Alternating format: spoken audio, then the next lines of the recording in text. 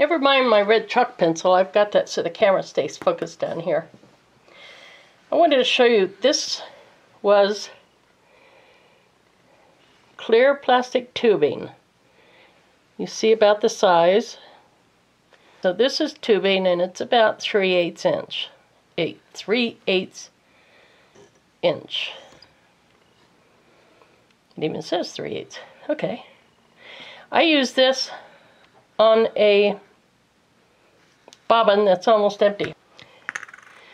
Now, as you can see, I have, is that better? No, about the same. Actually, it is a little better. So anyway, this was about 1/2 inch or so.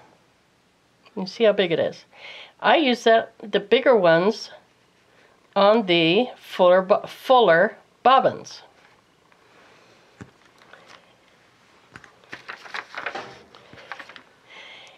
Then on a bobbin that is not very full. Your hands back up a little more. Okay. That's not very full. I use these smaller tubes. Okay? You don't have to get them aligned on perfect.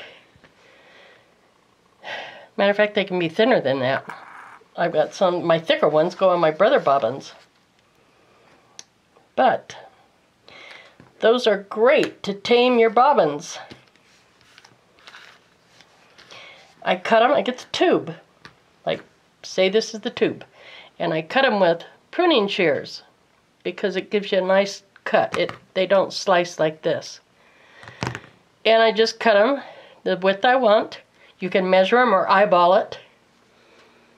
And then, once you get them cut, you just snip through it.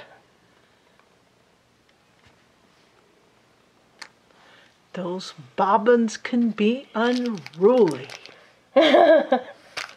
Especially when I wind hundreds of them at a time.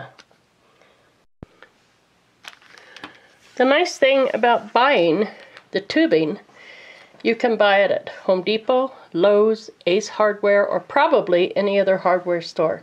It's just clear plastic tubing. And you only need like a foot of each. We went out and bought yards of each one.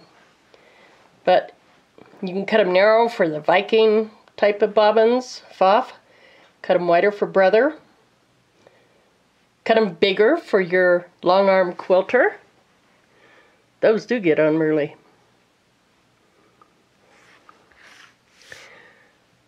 Thank you for watching.